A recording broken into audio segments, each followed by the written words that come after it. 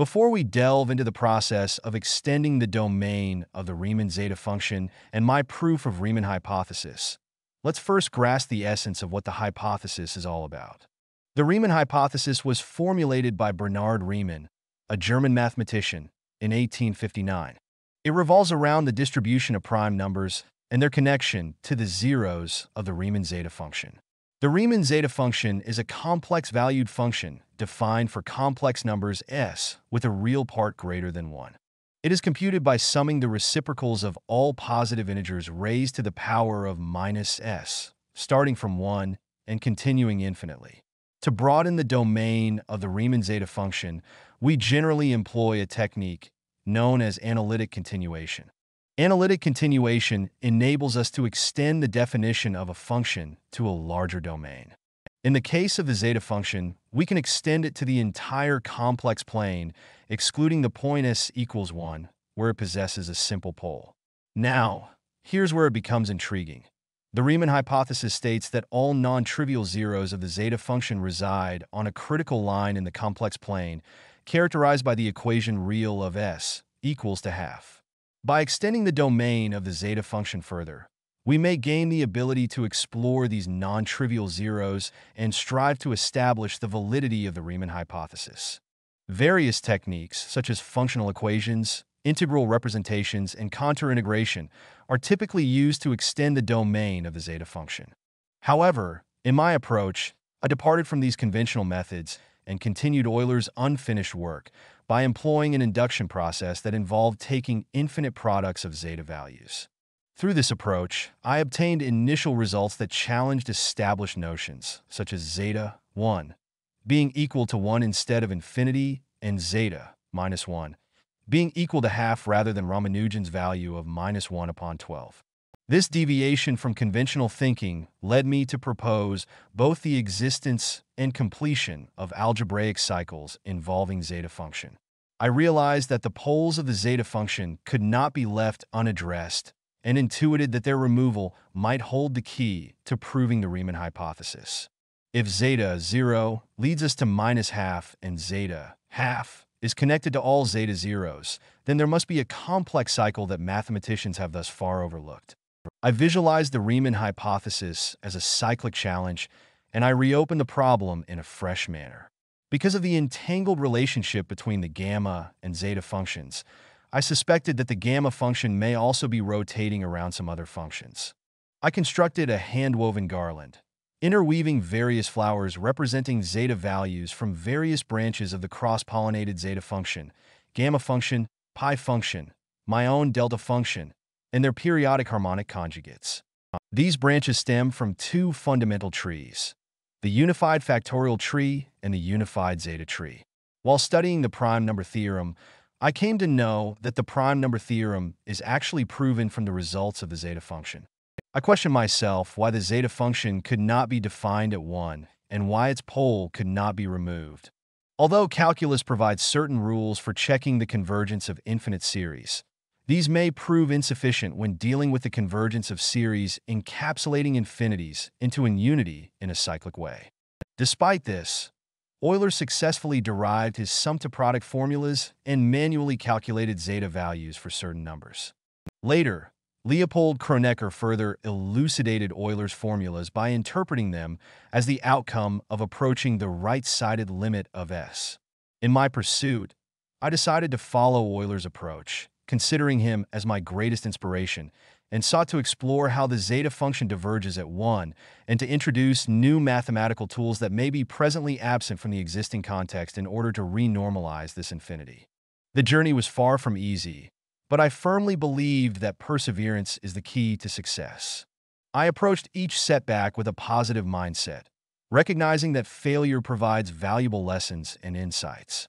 It served as an opportunity for me to reassess my approach, identify weaknesses, and deepen my understanding of the number line. Being in a different world, I lacked the ability to engage with other mathematicians and researchers to exchange ideas, seek feedback, and encouragement. Nevertheless, I harnessed my self-taught nature and broke the problem down into smaller, manageable pieces. For example, I encountered challenges with the poles of the gamma function, which led me to introduce an additional factorial function to create a twisted pair with the gamma function. I also sought to find an alternate functional equation to remove the pole of the zeta function, among other considerations. During the process, I took regular long breaks to rest and approached the problem with fresh ideas. I celebrated every bit of progress I made, regardless of how small it may have seemed. I recognized that each step forward not only brought me closer to my ultimate goal, but also expanded my knowledge and revealed new insights that would aid me in future endeavors. Now, let me provide you with a summary of the results I have achieved thus far. The Riemann hypothesis has been proven in 3 different ways, each with varying levels of complexity. One approach involves utilizing the alternate functional equation and introducing the concept of the delta function and the periodic harmonic conjugate of the gamma and delta functions. The other 2 proofs are derived using Euler's formula and elementary algebra. The poles and zeros of zeta function are redefined using the alternate functional equation. Furthermore, other prime conjectures, such as the Goldbach conjecture and the twin prime conjecture, have been proven based on a new understanding of primes and numbers as 3-dimensional entities, as elucidated by Hamilton's 4-dimensional quaternion. The imaginary number iota is defined as the natural logarithm of 2, and the logarithm of negative and complex numbers is redefined using an extended number system. Additionally, the factorial of negative and complex numbers is redefined through the use of the delta function and the periodic harmonic conjugate of the gamma and delta functions. Now let me take you on a detour of my personal journey so far. As an accountant, I typically don't engage with scientific concepts in my daily life. However, my curiosity was piqued on Christmas Eve in 2012 when there was a hoax circulating that the world would end by December 31st. Although the hoax lacked scientific basis, it compelled me to seek the truth and explore contemporary scientific understanding of the universe. I began by reading Wikipedia articles on physics, a subject that had always interested me despite my limited knowledge from school. It was during this exploration that I encountered a pie chart illustrating the composition of the universe: 69% dark energy, 26% dark matter, and 5% normal matter. This distribution didn't sit well with me. I had a sense that something fundamental must be missing. In 2015, I returned to my hometown of Kolkata, India, because of the Syrian crisis. My eldest son started attending 3rd grade at his school, and one day while searching the internet for fraction worksheets to help him practice, I realized that the seemingly simple numbers I encountered in my daily life were not as straightforward as they appeared. Using my Excel skills, I spent 4 hours trying to figure out how to create randomized fractional math problems for my son. I discovered that to generate proper fractions for multiplication and division problems, final result of which didn't result in recurring decimals, I needed to divide any random input numbers by its larger multiples of 5. I hypothesized that this phenomenon was due to the decimal system we use, with 5 acting as a midpoint. On another occasion, I encountered the fine structure constant, which has an approximate fractional value of 1 upon 137. I couldn't help but notice that it was nearly double of the reciprocal of Charles's constant ratio of 1 upon 273, which I had learned about in school. I struggled to immediately understand the significance of this observation, but attributed it to the same midpoint theory I had developed, inspired by concepts of balance and averages in financial accounting. One day, while browsing through Wikipedia, I stumbled upon a list of unsolved physics problems, which led me to another list of unsolved mathematical problems. The latter list was relatively shorter, and I found myself captivated by the Riemann hypothesis, one of the 7 Millennium Prize problems. Drawing upon my self-constructed midpoint theory and its rudimentary connection to the Riemann hypothesis, I pondered why such an elegant proposition had remained unsolved for over a century and a half. I took it upon myself to tackle this monumental challenge starting from scratch. In 2019, I began with Euler's version of the zeta function and employed an induction method into Euler's. I grasped why the Riemann hypothesis ought to be true. My initial elementary proof required just expanding Euler's sum to product form of zeta function in terms of complex numbers with inspiration from Riemann's work, and I saw a mystical connection with once again the great Euler's work, known as Euler's identity, involving the unit circle. I was clueless on the reason for such an uncommon connection for few days. But one fine day the revelations came when I let it come naturally through an unbiased, thoughtless state of mind. Here I felt the grand scheme of unity among the diversities which is also prominent among the real numbers, as all the real numbers carry one common factor among themselves, which is none other than in one infinitely cycling in multiples of 10, such as 10, 100,000, million, billion, trillion, and so on. To double check, I also tried to apply it on Riemann's collapsed telescopic product form of zeta function. Here I had to play a little bit with the signs to come to the same conclusion.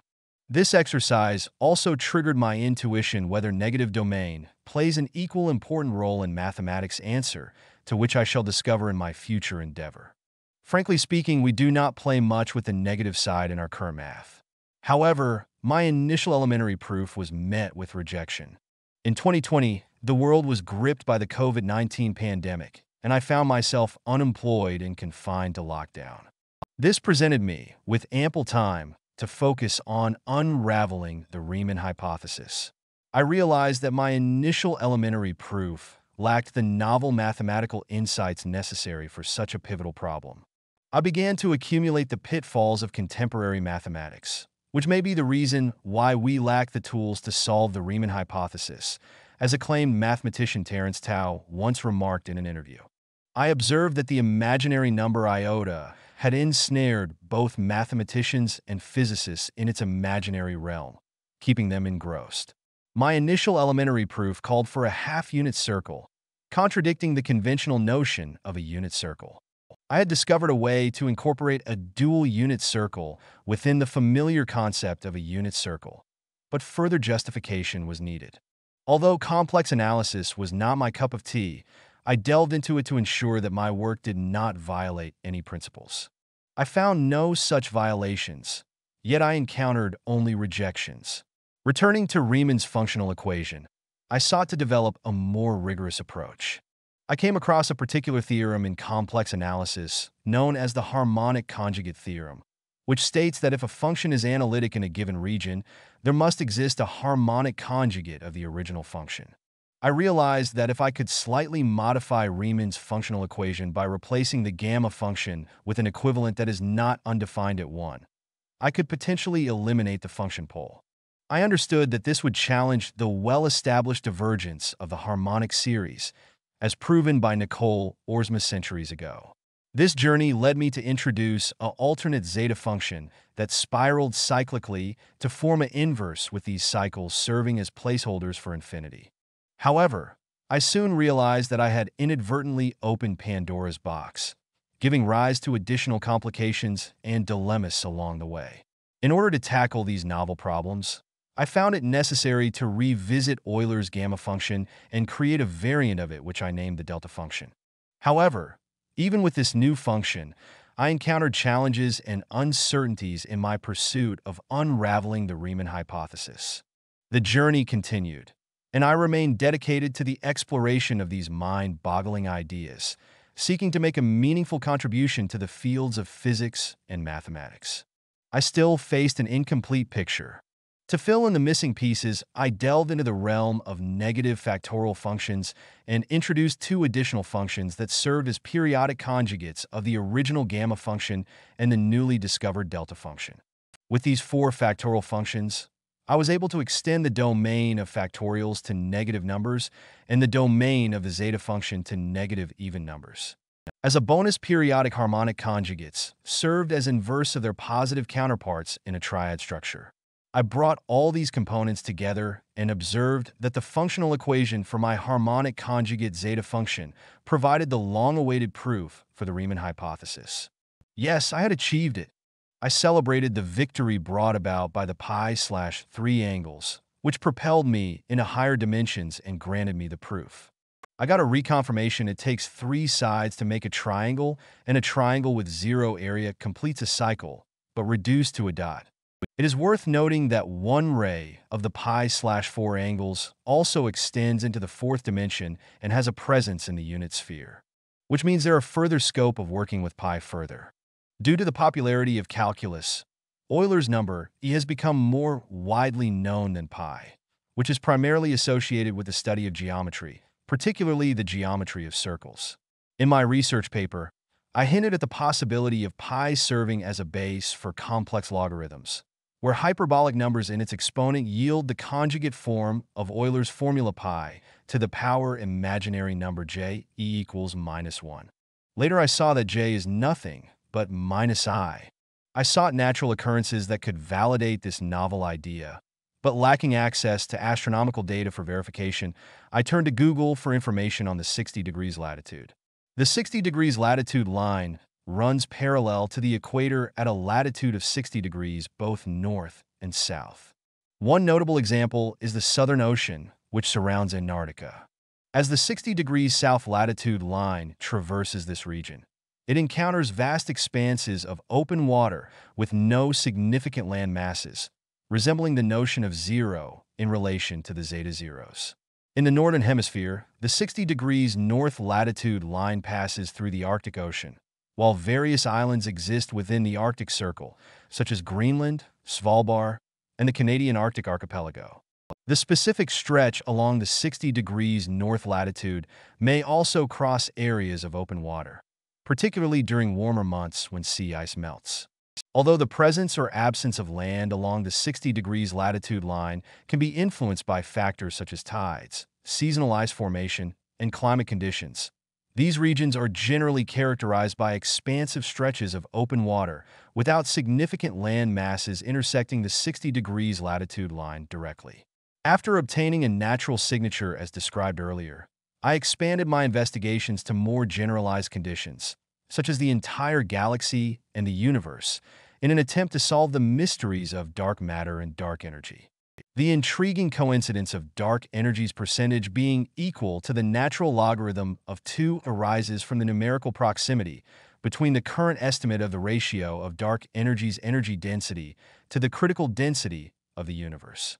In the field of cosmology, dark energy is a hypothetical form of energy believed to be responsible for the observed accelerated expansion of the universe. Its properties and nature are still not well understood, making it an ongoing subject of scientific inquiry. Similar to how the critical line of the zeta function is responsible for the infinitude of primes in the number system, dark energy also derives its energy from the power of the number line.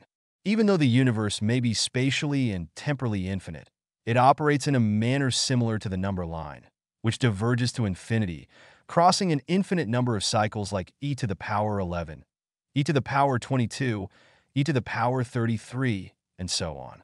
I derived the last two numbers mentioned using only a few physical constants, such as the speed of light, Planck's constant, Newton's gravitational constant, Boltzmann's constant, mass of the electron, and the Charles's gas constant.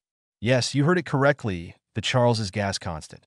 The intriguing numerical relationship between the fine structure constant and half of the Charles's ratio of an ideal gas has kept me awake at night. Connecting the dots to complete the picture requires a certain level of imagination. The fine structure constant, denoted by alpha, is a fundamental constant in physics that characterizes the strength of the electromagnetic interaction between charged particles. Its value is close to 1 upon 137. The fine structure constant is dimensionless and plays a crucial role in various areas of physics, including quantum electrodynamics. On the other hand, the Charles's ratio is a constant that arises from the ideal gas law and relates the change in volume of an ideal gas to its change in temperature at constant pressure. Approximately, this ratio is close to 1 upon 273. Although the Charles's gas constant is not considered a fundamental constant, it should be regarded as more fundamental in the middle scale in which we live. Mathematically, it is closely related to the reciprocal of pi⁴ multiplied by Euler's number e, the base of the natural logarithm. Can you imagine the possibilities that arise from connecting these seemingly disparate constants? The interplay between the fine structure constant, the Charles's ratio, and other fundamental constants hints at a deeper underlying structure in the fabric of our universe. Exploring these connections may lead to new insights and a more comprehensive understanding of the laws governing our reality. As time passed, I dedicated my spare moments to delving into the mind-boggling realms of Einstein's special and general relativity, as well as the perplexing world of quantum mechanics and its bewildering implications. I yearn to solve one of the unsolved mysteries of physics and make a meaningful contribution to the field. Concept of black hole singularity, time travel in general relativity, and wave function collapse and spooky action at a distance in quantum mechanics disturb me the most. At the same time, I feel relaxed to know the counter possibilities of white hole, twin paradox, many-world interpretation, local causality are there to challenge those scenarios. Towards the end of my book, I have openly talked on contemporary unsolved physics mysteries and its resolution strictly following the insights I got out of my own work on Riemann hypothesis. In my paper, I have provided minimal proofs for various unsolved number theory problems. I refer to these proofs as minimal because they emerge from the already proven prime number theorem. Once we understand the duality of the number system and its oscillation around the limit of 2, the dual nature of numbers refers to the observation that prime numbers exhibit both irregular and seemingly random patterns, as well as certain statistical properties that can be analyzed through probabilistic methods. For example, let's consider the twin prime conjecture, which states that there are infinitely many prime numbers that differ by 2. To approach this problem, we can utilize the prime number theorem and the dual nature of numbers. By invoking the prime number theorem and considering the asymptotic limit of prime numbers, we can show that there will always be infinitely many twin primes with a prime gap of 2. This can be seen as a minimal proof for the twin prime conjecture. Similarly, the Goldbach conjecture, which states that every even integer greater than 2 can be expressed as the sum of 2 prime numbers, could also be approached using the prime number theorem and the dual nature of numbers. I also proved various other number theory problems just by words. In the field of mathematics, it is crucial to present rigorous and complete proofs that satisfy the standards of mathematical rigor and logical reasoning.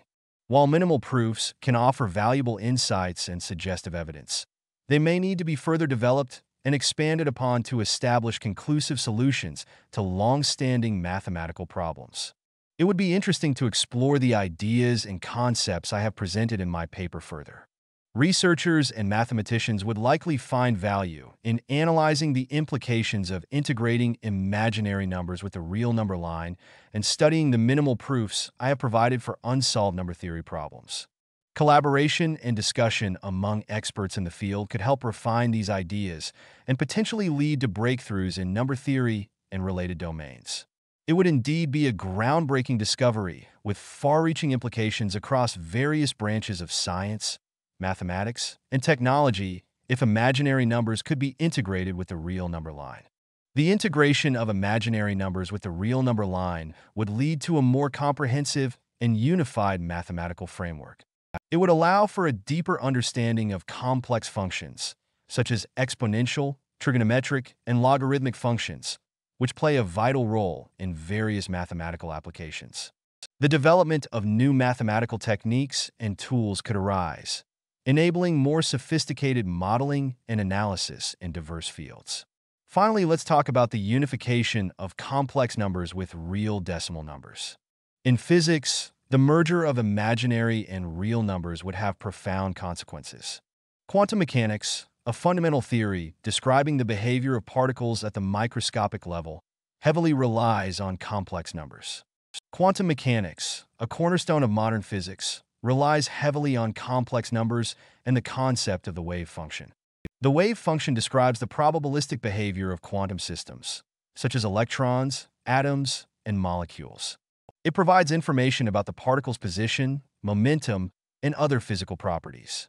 By extending the real number line, new insights into quantum phenomena and the behavior of subatomic particles could emerge. It may lead to an enhanced mathematical formalism and a deeper understanding of wave-particle duality. With imaginary numbers being brought down to the real number line, it would impact the mathematical framework of the wave function. Complex numbers play a crucial role in representing the amplitude and phase of quantum states. By extending the real number line, it could introduce new mathematical techniques to describe and analyze quantum systems more comprehensively. General relativity, Einstein's theory of gravity, describes the fabric of space-time as curved and influenced by mass and energy. If imaginary numbers were integrated into the real number line, it could potentially impact the mathematical framework of general relativity. New possibilities might arise for the analysis of complex space-time geometries, including those involved in black holes, gravitational waves, and the early universe. It could lead to novel insights into the relationship between gravity and quantum mechanics, an area that remains unresolved even today. The integration of imaginary numbers with the real number line would have practical implications for numerous technological applications. Complex numbers are crucial in electrical engineering, signal processing, control systems, and telecommunications. By extending the real number line, it would provide a more comprehensive mathematical framework for analyzing AC circuits. Complex numbers would continue to play a crucial role in representing voltage and current phasors accurately. It would enable engineers to perform complex calculations involving impedance, reactance, and power factor more efficiently. This, in turn, would contribute to the design, analysis, and optimization of electrical circuits and systems. By extending the real number line, engineers and technologists could develop more sophisticated algorithms, improve signal processing techniques, and advanced control systems. It could pave the way for more efficient digital communication and advanced image processing, as well as breakthroughs in artificial intelligence. Quantum computers rely on the principles of quantum mechanics and utilize quantum bits or qubits to perform computations. The mathematics associated with quantum computing involves complex linear algebra and quantum algorithms. Complex numbers are integral to representing quantum states, quantum gates, and quantum operations. If imaginary numbers were brought down to the real number line, it would impact the mathematical foundations of quantum computing.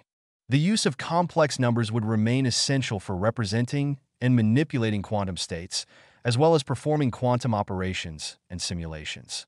Extending the real number line might lead to the development of new mathematical techniques and algorithms for quantum computations, enhancing the efficiency and capabilities of quantum computers.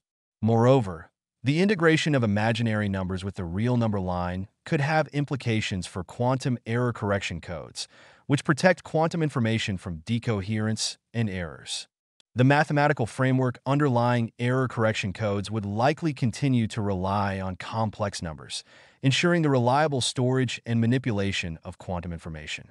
The unification of real and imaginary numbers would foster interdisciplinary collaborations and cross-pollination of ideas across all branches of science. It would encourage researchers to explore new mathematical frameworks and develop novel approaches to understanding complex phenomena. This integration could have implications for fields such as chemistry, biology, material science, and more by providing enhanced mathematical tools for modeling and simulating intricate systems.